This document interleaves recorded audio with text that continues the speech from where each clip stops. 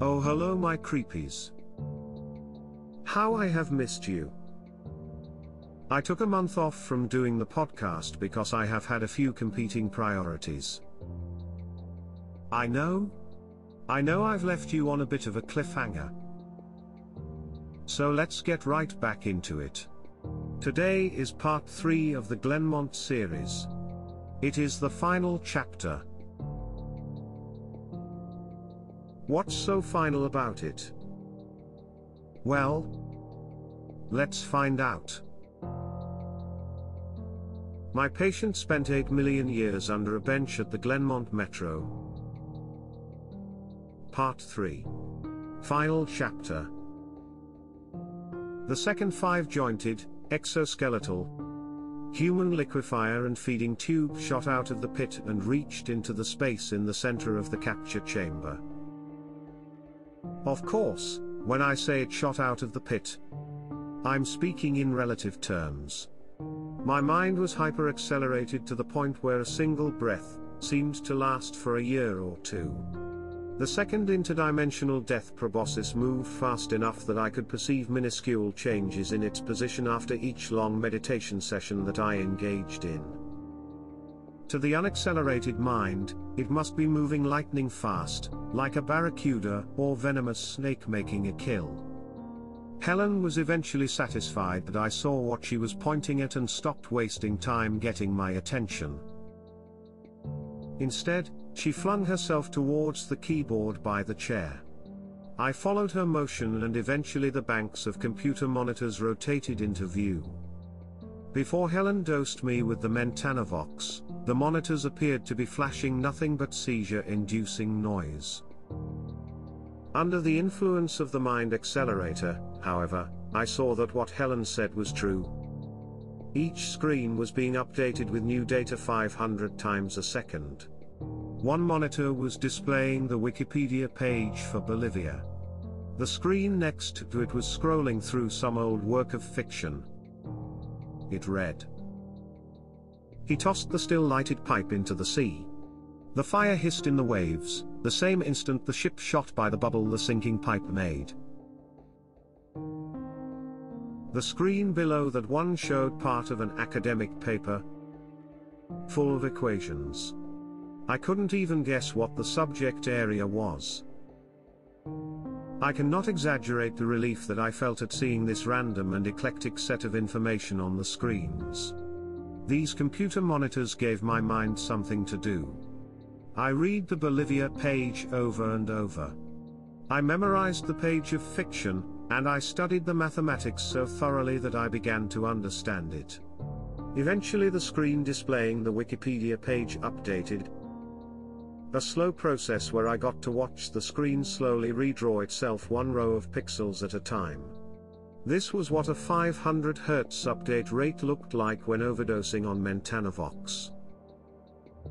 Helen started typing.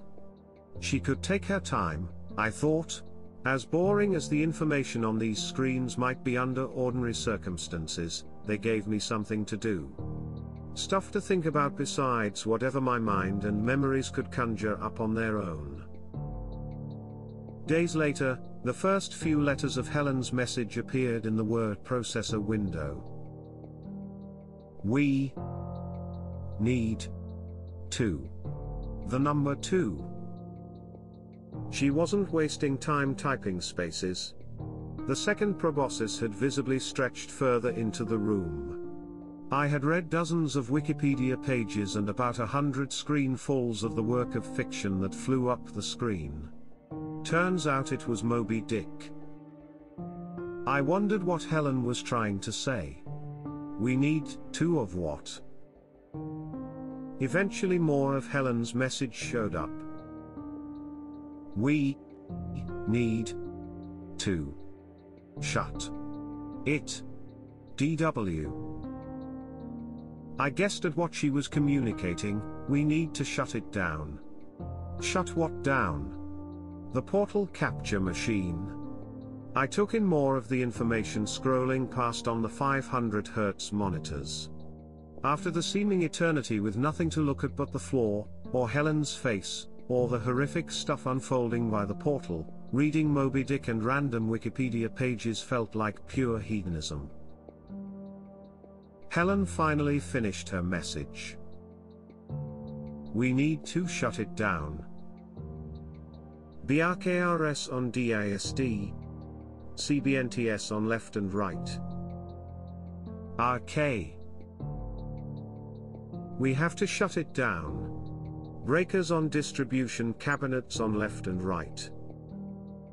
Helen didn't spend time turning around to see if I understood. She jumped off the platform as soon as she finished the message and started running towards the equipment on the right side of the portal. I made a snap decision, which, in my mental state, meant that I thought it over for what seemed like days. Helen, I guessed, assumed that I would take on the job of turning off the breakers on the left side of the chamber. She just ran off to the right without checking with me. What if I did this? What were the risks from coming close to the interdimensional horror that was thrashing out of it? Would I even recognize the distribution cabinet if I saw it? Would I be able to figure out how to turn off the power? There was simply no way to think out the answers to these questions. They could only be answered definitively by committing to the course of action. If the answer to any of them was the wrong answer, then things would get even worse for me than they already were. What was the worst-case scenario? That the portal monster would liquefy me. And, in my mentally accelerated state, liquefaction would take months, not seconds. That was a pretty bad worst-case scenario. Frankly, it was utterly terrifying. But, even after mulling over every possible way I could think about the situation, I couldn't come up with a better idea. Staying on the platform and waiting for Helen to shut off both boxes amounted to spending additional centuries in this room. What if Helen got killed shutting off the breakers that I was supposed to shut off? I willed my legs to move, to leap off the platform, as Helen had done. The commands to my muscles formed and screamed out of my brain at light speed, only to slam into my glacially slow muscles. I imagined my mind as a Victorian-era woman trapped in a tower, writing a message with a quill pen. My dearest legs. I hope this note finds you well. Please jump off the platform. Then the message was sent by rider and sailing ship to the other side of the world, while I waited for months and months, alone in the tower. From the edge of the platform, I no longer had a view of the computer screens. I was outside of my refuge from boredom in front of the displays. Instead of reading Wikipedia articles and journals from the world of higher mathematics, I spent the time waiting for my legs to obey by studying the death limb that was climbing out of the portal and into our universe. The portion of the limb that had emerged from the portal was dark brown with 5 elbow-like joints, arranged at odd angles. The design of the multi-radial elbows appeared to give it the flexibility to bend around complex obstacles. Something about the way it stretched into the center of the room made me think it couldn't see or sense what was here. If there were eyes or other sense organs, they must have been on whatever incomprehensible body lay inside the portal. I passed the time thinking about what the rest of the creature might look like, and what the environment was wherever it came from that led it to evolve into the man-liquefying monster that was climbing into the capture chamber. I finally left the platform. I was airborne for months as I leapt the 3 feet to the ground. I configured my body well and didn't fall when I hit the ground. It wasn't exactly the sticking the landing that earns you a 10 in Olympic gymnastics, but it was good enough. Although I didn't hear it, my landing produced noise. The 5-jointed arm seemed to change its pattern of motion when I landed, and instead lashed out towards me. Did it hear me move? I urged my body to sprint towards the back of the room, to where Helen said the electric distribution cabinets were. I moved forward with the speed of grass growing. The arm pushed towards me. All 5 of its elbows straightened at once, launching the human liquefying mop-like end towards me at a speed that would have been faster than perception for a human who wasn't mega overdosed on Mentanovoxed. I had plenty of time to think about the best way to dodge its attack.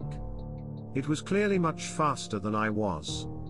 I judged that I might move forward about 2 feet by the time the arm was fully outstretched. I estimated the lengths of each of its inter-elbow segments and guessed that at full extent, it was going to be long enough to reach me. In other words, I was going to die. If I was right that the extra-dimensional horror that was hunting me was working off of the sound of my landing from the jump off the platform, and that it couldn't see me, a big if, then its thrust would probably tend to aim at my landing point, near the floor. If I leapt upwards, then the fraction of a second of upwards motion I'd achieve before the arm's strike reached me would maximize the distance between me and my landing point. I leapt. Then I waited. I suffered through months of terrified waiting to see if I would survive the strike or not. I slowly left the ground, rising many times slower than the moon rising over the horizon. The arm got closer and closer.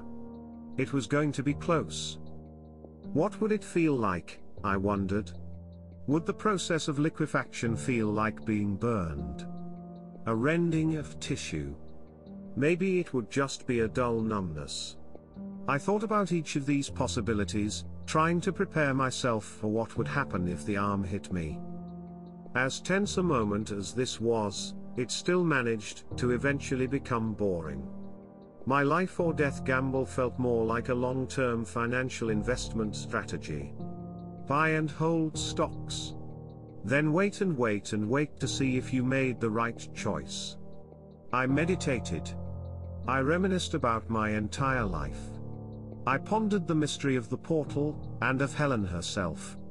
How did she learn about the effects of Mentanovox overdose and its possible antidote?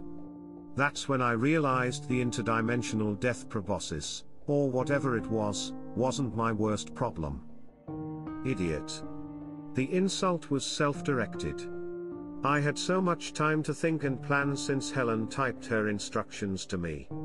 Why didn't this occur to me? There was only 1 dose of the antidote. Whoever made it back to the observation platform first would save themselves.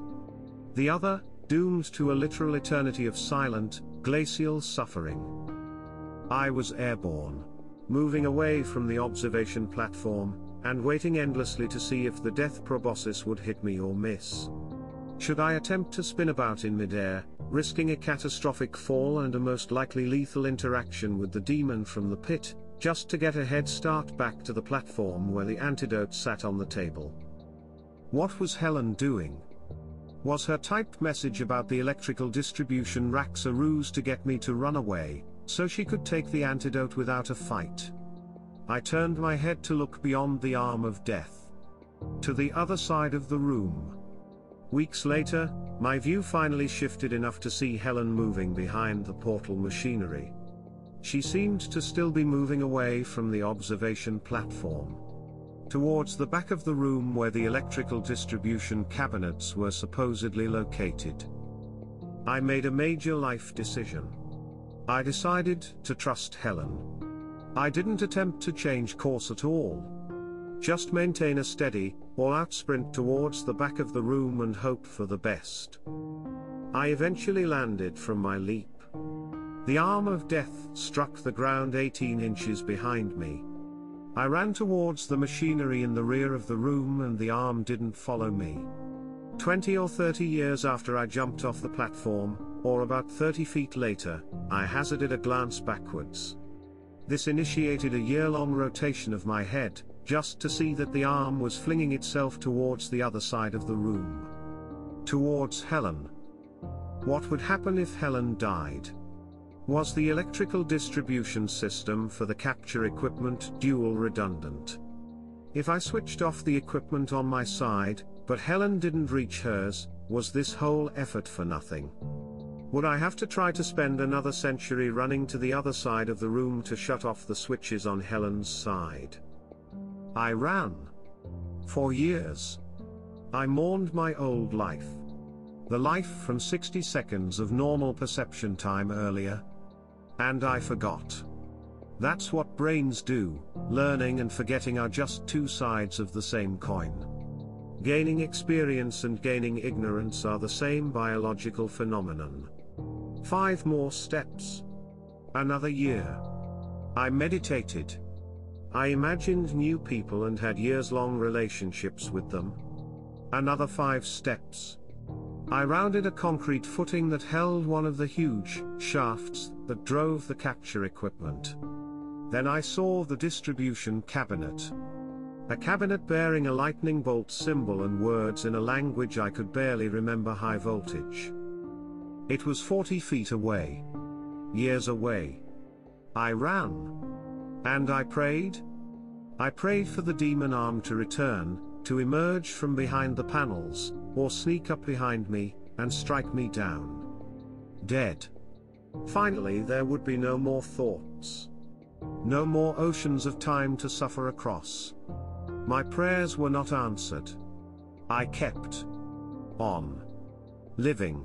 Despite having a career-long amount of time to anticipate arrival at the electrical distribution cabinet, I still misjudged the deceleration required to have a smooth arrival, and slammed into the door. I grabbed the handle as I rebounded off the sheet metal and flung it open while steadying myself. 2 banks of 70-amp breakers were mounted in neat, vertical rows. At the top, a chunky main power switch with a red handle. I grabbed the handle, an act that took a month, and yanked it downwards as hard as I could. Nothing happened. Were the power supplies redundant, both needing to be off to turn off the capture equipment? If so, perhaps I simply got to the left side distribution cabinet before Helen reached the one on the right side. Or maybe Helen had been killed by the demon arm before she could power off the racks on her side of the room. Or maybe she had betrayed me and was sneaking back to the observation platform to take the Mentanavox antidote. I invested the time in peeking around the equipment racks to look at the portal. It was still there, a perfect pentagonal cut in space-time. The star in a circle-shaped frame of moving machinery that somehow captured or created the portal still glowed cherry red. The capture machinery was still powered on. Both of the dinosaur-sized, insect-looking arms still stretched out of the hole in space. One continued to slurp the liquefied man on the platform. The other arm, the one that had attempted to turn me into human juice, was busy with something that was obscured by the machinery. Then something changed. It changed fast, far faster than any phenomenon I'd seen since Helen injected me with the Mentanavox. It was the lighting in the room. 24 red emergency lights installed on the ceiling flicked on simultaneously. In my imagination, I heard an emergency klaxon begin wailing too. But my mind was far too sped up for something as slow-moving as sonic energy to produce a noticeable signal. The portal changed as well. The once sharp edges of the pentagonal hole in space were now blurry. Wibbly. I thought it over. Then I thought some more. And some more. What else did I have to do? Helen, I concluded, had shut down the right side power distribution rack. Without power to the equipment, the portal was closing. Or destabilizing. Or whatever portals do when their capture machinery powers off. The antidote. I still couldn't see Helen through the forest of machinery and equipment racks. But I pictured her sprinting like mad back to the observation platform to take the 1 dose of the antidote for herself. I couldn't let that happen. I launched myself back towards the observation platform, pushing off of the electrical distribution cabinet for extra acceleration.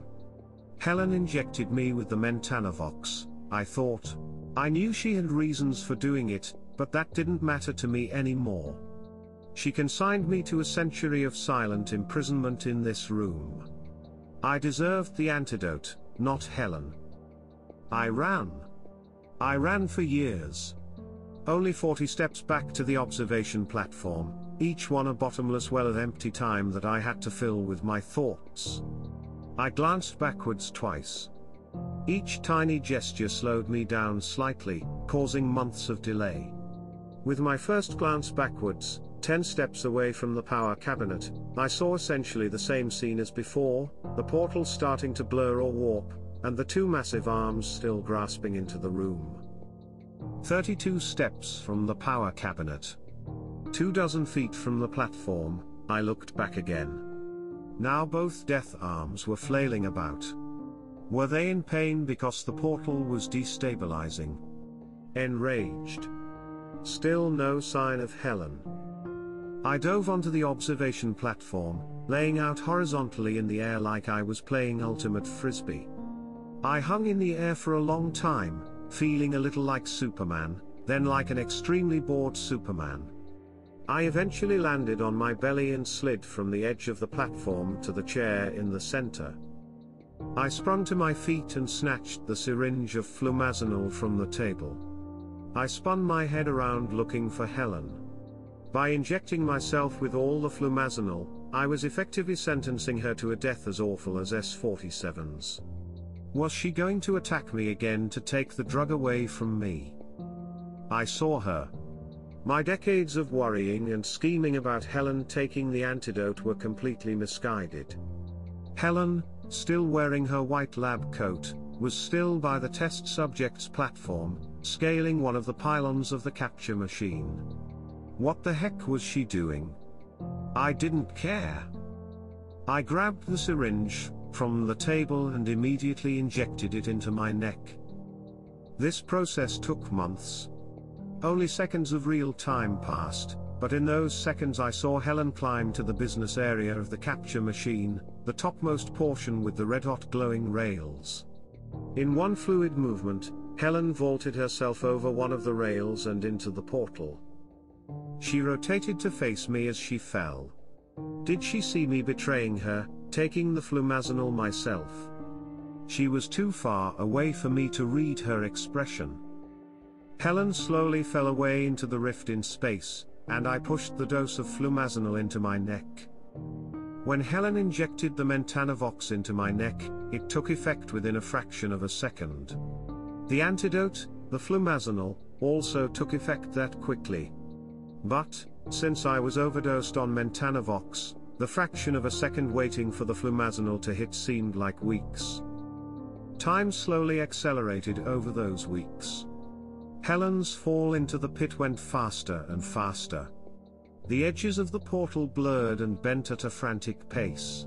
The huge, five-jointed arms retracted into the pit, eventually moving so quickly that I could perceive their motion like the minute hand on a clock. I heard a soft, low rumble. It sounded like thunder from a storm dozens of miles away. Soon after, the portal vanished.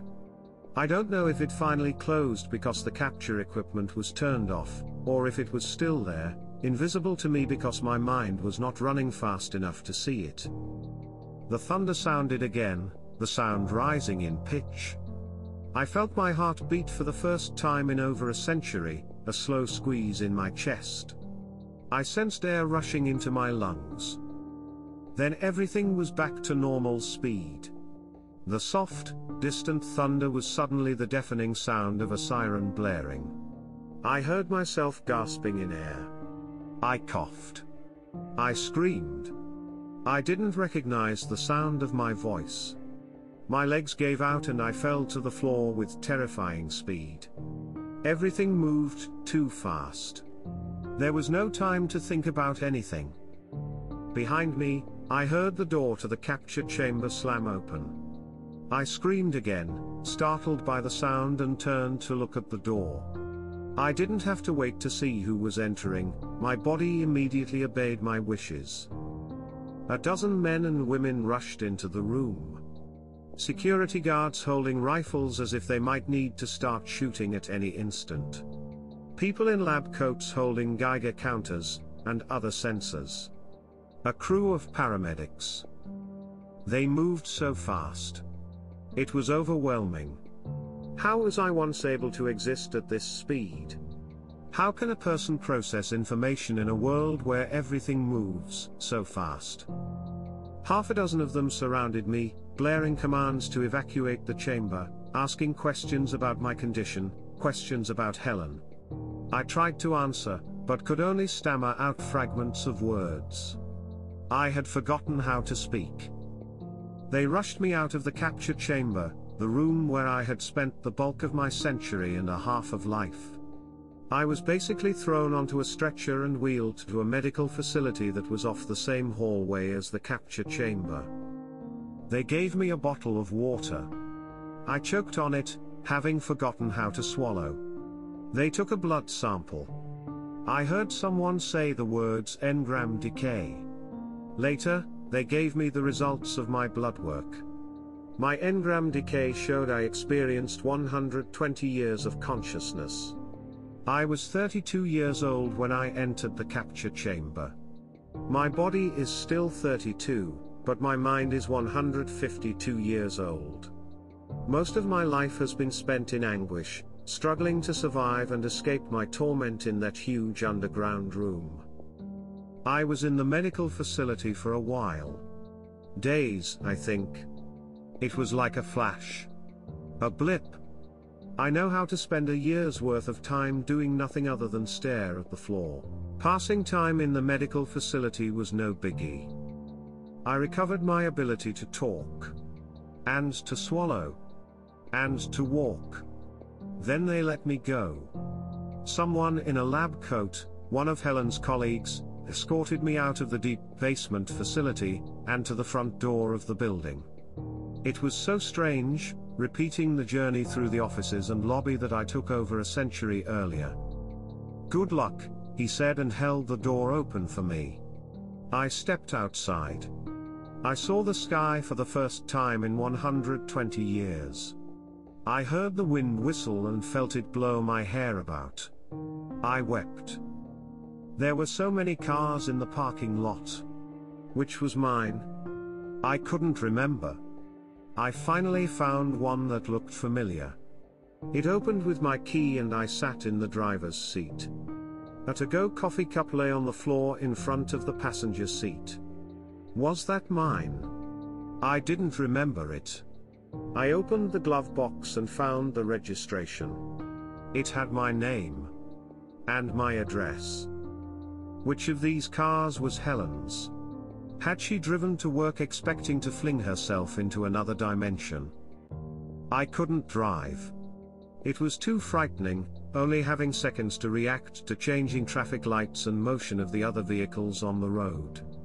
I walked to the main gate and got them to call a cab. The taxi delivered me to the address on my registration, a vaguely familiar-looking townhouse whose door opened with my key. Recovery is going quickly. Everything is going quickly for me. Compared to my life in the capture chamber, the days race by with terrifying speed. I spent a week writing down everything I remember from my long life in the capture chamber. I'm posting the record of my experiences here. Whatever is going on in that government lab should not be a secret. I know I signed an NDA in Helen's office, where I agreed not to discuss what I saw and experienced. Frankly, though, I don't care.